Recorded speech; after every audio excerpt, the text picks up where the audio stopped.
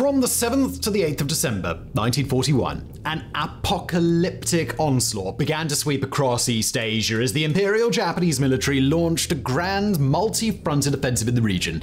Famously, the US Navy base at Pearl Harbor was targeted on this day, but also were the Philippines, British Malaya, Thailand, the Dutch East Indies, numerous smaller islands across the Pacific, and British Hong Kong. This vast campaign was simply put devastating. In Pearl Harbor, 19 US Navy ships had been damaged or destroyed. The Philippines fell in 5 months, Malaya in 2, Thailand in less than a day, the Dutch East Indies in 3 months, and those numerous small islands also in a matter of days. As for Hong Kong, it didn't even last 3 weeks, with the vastly outnumbered and outgunned defenders' valiant defense finally breaking on Christmas Day when they were forced to raise the white flag. For the British, this wasn't just a defeat. It was a humiliation. An unfortunate fact that has made the Battle of Hong Kong, or rather how we should consider it in the modern day, a very contentious point among historians. So today we are going to be deep diving right into the deep end of this argument, not only presenting the story of the battle, but also diving into this wider discourse so that you, dear audience, can not only know about the battle, but can begin to understand it. So let's jump in.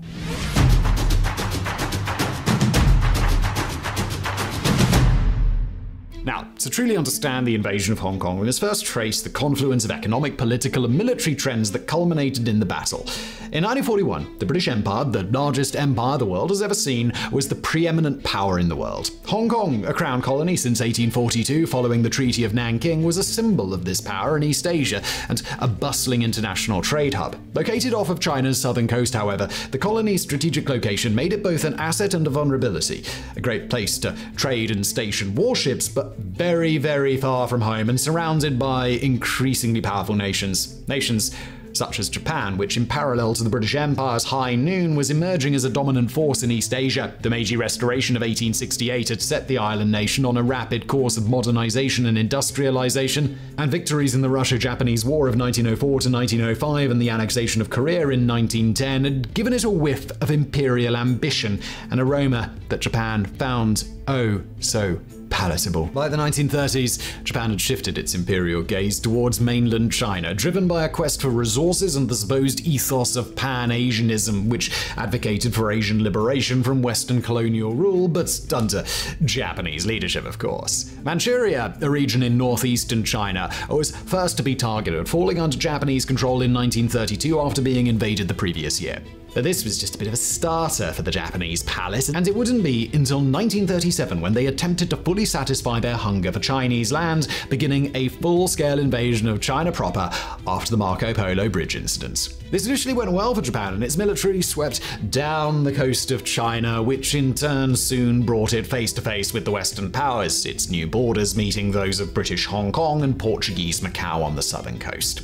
Trade embargoes from the West soon followed as a response to Japanese aggression, with the United States, Britain, and the Netherlands imposing severe economic sanctions, including a critical oil embargo. Japan, reliant on imports for its industrial economy, viewed these embargoes as a stranglehold, and soon it began to consider more direct solutions to sourcing its precious oil. These considerations were only strengthened by the ongoing international situation, as by 1941 Europe was in turmoil, the Netherlands had fallen, and Britain appeared to be about to imminently share the same fate. There likely would never have been a better time to strike at the European colonies in Asia, and so if Japan was serious about taking the resources it needed by force, the time was now. Such an expansion was certainly not without risks, however, and so Japan devised a bold, multi-pronged strategy to simultaneously strike at multiple territories in the Pacific, intended to completely take them out of the picture in one go.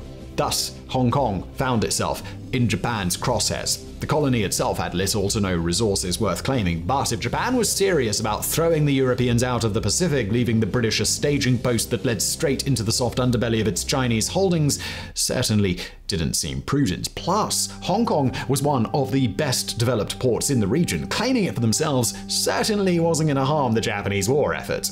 And so the die was cast. Japanese troops began massing on the border in early December and began staring at the calendar, waiting for it to turn over to the 8th. Go-Day. Now, leading the offensive was Lieutenant General Taikeshi Sakai, a seasoned officer with years of experience commanding troops in China under his belt. Under his command were 26,928 troops, most of them hardened veterans with their own fair share of experience fighting in China. Supporting his efforts in the sky were 47 planes, and at sea he had access to 1 cruiser, 3 destroyers, 4 torpedo boats, and 3 small gunboats. Opposing Sakai in defense was Major General Christopher Michael Maltby, commander of the British forces, himself also a seasoned officer, having served both on the Western Front during World War I and in India during the interwar years. He was no armchair general either, as attested to by him being awarded the Military Cross for gallantry and thrice being mentioned in dispatches during World War I. Under his command was a modest 14,564 troops. His was a most diverse force, comprised of Brits from the Royal Scots and Middlesex regiments, Canadians from the Royal Rifles of Canada and Winnipeg Grenadiers, Indians from the 7th Rajput and 14th Punjab regiments, and of course Chinese, split between the Hong Kong Chinese regiments and Hong Kong Volunteer Defense Corps. Unfortunately for Maltby, unlike Sakai, many of his troops were unproven in combat. Some, like the Royal Scots, had fought in France in 1940, but others, like the 14th Punjabs, hadn't seen combat since World War I, with only some of its senior officers having any combat experience at all. As for supporting units, Maltby only had access to 5 planes, 1 destroyer, 4 gunboats, and 8 motor torpedo boats. Maltby was well aware that the Japanese were planning an attack. Both his own border forces and intelligence from occupied China had reported a significant buildup of Japanese troops around Shenzhen. The question wasn't if, but when. And his answer? Well, that came at 4:45 a.m. on the 8th of December, when Radio Tokyo proclaimed a thing most chilling across the airwaves of Asia. To quote, "We hereby declare war on the United States of America and the British Empire." Now, Maltby was no fool. He quickly put 2 and 2 together and deduced that the Japanese attack was imminent, and within 15 minutes of the declaration of war, his engineers were frantically at work in the new territories, blowing up all the key infrastructure they could, while they still could, with orders to retreat once the Japanese came into sight. They had little more than an hour, as at 6 a.m. the invasion began. The Japanese strategy at this point was simple. The 228th, 229th, and 230th Infantry Regiments would spearhead the assault down through Kowloon, with the 228th taking the eastern route, the 229th the center, and the 230th the west. As they advanced, an air raid was launched on Kai Tak Airport, the base of Maltby's meager aerial forces, at 8 a.m. The attack was quick and it was devastating. In only one sortie, a squadron of 4 G3M medium bombers and 8 Kawasaki Ki-32 light bombers had completely destroyed all 5 of Maltby's aircraft and rendered the airport completely inoperable. Not that the air forces stationed there would have made much of a difference anyway, only consisting of 2 Supermarine Walrus maritime patrol aircraft and 3 Vickers Wildebeest torpedo bombers, both chronically obsolete types that would have been little concern for the Japanese even if they didn't grossly outnumber them. Maltby's forces did have some initial successes in repelling Sakai's initial push, with the 14th Punjab successfully holding back the 228th's advance in Daipo district to the east, but unfortunately the success was not uniform across the front, and with the 229th rapidly pushing deep into the new territories, the 14th were forced to withdraw lest they be encircled and completely destroyed. They escaped by the skin of their teeth, only narrowly avoiding encirclement, and so Maltby, eager to preserve his forces, forbid any more full frontal engagements that day and instead ordered his forces to harry the Japanese with hit-and-run style tactics to slow their advance and make a full retreat to Gin Drinker's Line when the sun went down. Now, Gin Drinker's Line was a fortified defensive line that spanned 18 kilometers across the new territory's thinnest point, and if the name is conjuring up images of the Maginot Line in your minds, well, disregard those thoughts, because rather than an impenetrable wall of bomb-proof concrete, Gin Drinker's Line instead was a series of very small bunkers, pillboxes, and fortified machine gun posts, all interconnected by mostly dirt trenches that had been knocked together between 1936 and 1938. But it was better than nothing, and Maltby reasoned it would be his best choice of delaying the Japanese advance and holding out. Hong Kong's defense strategy of the time was to delay any potential attack until reinforcements could arrive. But tragically for Maltby, he was completely unaware that the whole of East Asia was currently in the same situation as him, and so, well, no help was going to be coming.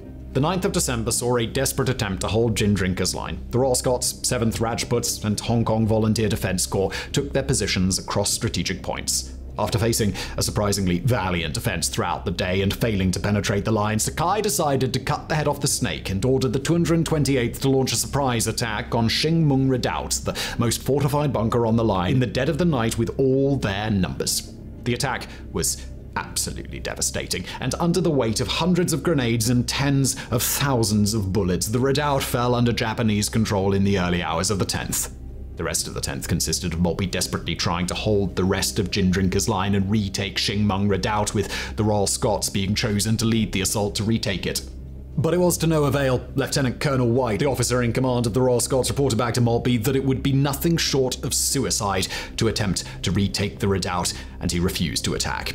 Consequently, the day ended with the line fully in Japanese control. The fortification that was designed to buy Maltby at least a week of breathing space had barely lasted a day. The 11th was back to old form for Maltby, i.e. desperately trying to do whatever he could to slow down the Japanese advance to the southern tip of Kowloon, as he just delayed the inevitable. Fighting was fierce across the whole front, with the 7th Rajputs and Royal Scots even managing to repel the Japanese for a time at Kam Shan, but victories like this were certainly the exception to the rule, and Maltby had to accept the unfortunate fact that the Kowloon Peninsula was lost. And that acceptance came just after midday, when he called for a full retreat from the peninsula, with all forces to retreat across Victoria Harbour to Hong Kong Island itself. What followed over the next 2 days was a fighting retreat to Sim Sa Soi on the southern tip of Kowloon, with British units simply trying to preserve their numbers and put up just enough of a resistance to stop themselves being completely overwhelmed as they headed south. To begin with, the evacuation was calm enough, with the first units to arrive, such as the Winnipeg Grenadiers, being evacuated across the harbour via the Star Ferry in conditions that could be described almost as leisurely. But this situation quickly broke down as the Japanese advance rolled ever on, with the last unit to cross, the 7th Rajputs, making a fierce scramble for anything that floated, be it ferry, sampan, or anything in between. This all was happening as Japanese bullets rained over them from only a few streets away. Ultimately, however, by daybreak on the 13th, all forces had been evacuated across the harbour and the final stage of the battle could begin. So, on the morning of the 13th, Maltby, with the burden of command heavy on his shoulders, took a moment to review the situation. He knew the confines of Hong Kong Island were his last fortress against the relentless Japanese tide. But luckily, he reasoned, Hong Kong Island was at least a literal fortress as well as a proverbial one. It was mountainous, rugged, and characterized by a maze of urban structures. The island was a bit of a defensive dream. If held correctly, it had the potential to become the Japanese's worst nightmare.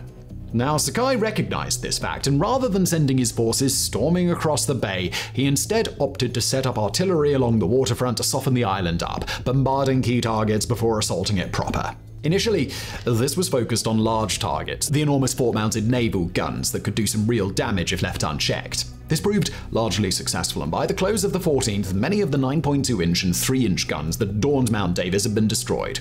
Then, with that threat largely neutralized, the Japanese artillery moved to target pillboxes and other small fortifications alongside the shoreline. They also launched 6 separate air raids against military sites on the west side of the island, forcing Pinewood Battery and its many guns to be abandoned. While this bombardment was underway, the Japanese were trying to negotiate the surrender of the British garrison, sending delegations across the harbour on the 13th and 17th, both of which were politely told to go away.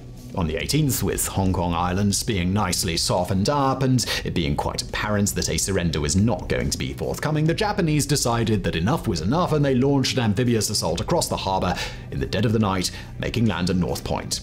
They quickly secured a foothold and penetrated further into the islands, with the 229th and 230th reaching Causeway Bay and the Wong Nai Chong Gap respectively by the time day broke. This advance threatened to cut the island in half, a situation that Maltby could not allow to happen, and so he hastily ordered a counterattack, sending the Winnipeg Grenadiers and the Royal Rifles of Canada to retake the vital ground. The resulting fight was nothing short of brutal, with close-quarters combat unfolding tree by tree as they pushed into Wong Nai Chung Gap, and eventually street by street as they pushed into Wong Nai Chung village itself. Eventually, however, the British were repelled and the Japanese held onto the gap, thus setting a tragic precedent that would echo across the remainder of the battle. The Japanese would push the British further back, take yet another key strategic location. The British would attempt to counterattack, occasionally find some fleeting success, but ultimately fail to hold it. And Hong Kong Island, well, it's not exactly enormous. Maltby could only keep this up for so long until he reached breaking point. And that breaking point came on Christmas Day. Moltke was down to about 4,000 men, and having recently been given the heartbreaking news that no help was coming, he decided enough was enough. He raised the white flag, rather than see all of his men slaughtered, trying to delay the inevitable. He ordered his men to lay down their arms and approached a Japanese officer to discuss the terms of surrender. Shortly afterwards, he found himself in the Japanese headquarters on the 3rd floor of the Peninsula Hotel, the very hotel whose bar he had often frequented before the invasion, and he surrendered in person to Sakai. This ended the Battle of Hong Kong 17 days after it had begun and gave Hong Kong, the British Crown colony, to an invader. So, listening through our narrative of the Battle of Hong Kong, you're probably struck by the ever-present sense of inevitability that permeated the battle. The idea that no matter what Moltke or his soldiers did, it wasn't a question of if they would lose, but when. Now, this naturally raises a question. Was the British defeat actually inevitable? And if so, well, why? Now, to answer this question, what we want to do is seek the counsel of historians and see what they have to say, beginning with Philip Snow, who authored the book The Fall of Hong Kong, Britain, China, and the Japanese Occupation. For him, the British defeat was caused by catastrophic misjudgments rooted in arrogance. He explains this further by stating that the British underestimated Japanese military prowess, a blunder manifest in the fact that Hong Kong's garrison was ill-prepared for a confrontation of such magnitude. He also points to Gindrinker's line, which the British had 3 years to further improve, and yet completely failed to do so. Stephen R. McKinnon takes a similar view, but lays the blame not at Gindrinker's line specifically, but in the British military's rigid doctrine generally, arguing that had they considered other tactical options, such as guerrilla warfare, Moltke might have at least prolonged his defense, if not changed the outcome entirely. In parallel with this train of thought, some historians believe that British complacency led to a diminishment of potential reinforcements, it being argued that there existed an opportunity to garner greater support from Commonwealth allies or even entertain the thought of American aid. Such support might have bought the defenders additional time, potentially stalling the Japanese advance and leaving room for diplomatic maneuvers. Now, not everyone is this optimistic, and many think that regardless of how the British tweaked their strategy and tactics, Hong Kong was inevitably doomed. One such thinker is Rana Mitter, a leading historian on Asia during World War II, who often emphasizes the undeniable strengths of the Japanese military apparatus at that time. He argues that the Japanese forces, having accumulated experience and tactical acumen from their ongoing war in China, were a formidable adversary. Their strategies were refined, and they enjoyed a clear numerical superiority. Given these advantages, Mitter argues that the British, even with better preparation, would have faced a Herculean task in repelling the Japanese onslaught. And then there's Anthony Beevor, renowned for his sweeping accounts of World War II. For Beevor, the British Empire was grappling with challenges on a global scale, battling the Axis powers on multiple fronts from North Africa to Southeast Asia. Given these expansive commitments, Hong Kong was but one of many concerns, and resources were just inevitably spread thin. Beevor suggests that even if the British had committed more resources to Hong Kong's defense, they might have inadvertently weakened their position elsewhere, leading to potential defeats and more catastrophic losses in other critical theaters. Additionally, some argue that the geographical realities of Hong Kong's location presented a strategic dilemma. Christopher Bailey points to the colony's proximity to Japanese-occupied territories in China. This closeness afforded the Japanese logistical advantages, such as shorter supply lines and the ability to amass troops rapidly. Hong Kong's location was, in Bailey's view, a significant disadvantage for the British. And then there are the voices of those who were actually there, many of whom had a profound feeling of betrayal. For example, Sergeant George MacDonald of the Royal Rifles of Canada wrote the following in his memoirs: "Hong Kong was an isolated, unprepared military death trap. If the Japanese attacked, we had two options. We could die on the battlefield or become prisoners of a savage enemy." And such opinions aren't purely retroactive either. Many felt during this battle, as attested to by Georges Ferreau of the Royal Rifles of Canada on the 19th of December 1941, to quote, "We're caught like rats with no hope of escape. I'll probably never see my old Montreal again." Ultimately then, if nothing else, the debate over whether Hong Kong could have been saved is multifaceted, encapsulating a range of perspectives that encompass strategic miscalculations, geopolitical constraints, and the sheer unpredictability of warfare.